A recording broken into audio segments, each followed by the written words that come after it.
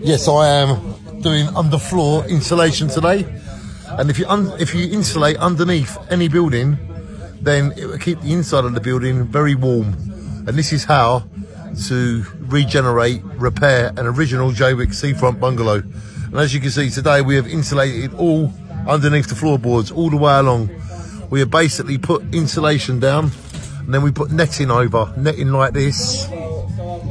So the netting keeps the insulation in place, and this is how to rebuild an original Jaywick seafront bungalow, and this is how it's done. This style is identical to no other.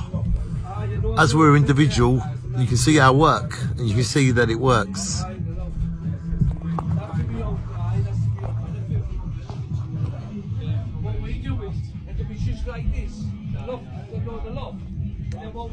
Look at that, guys, look at that.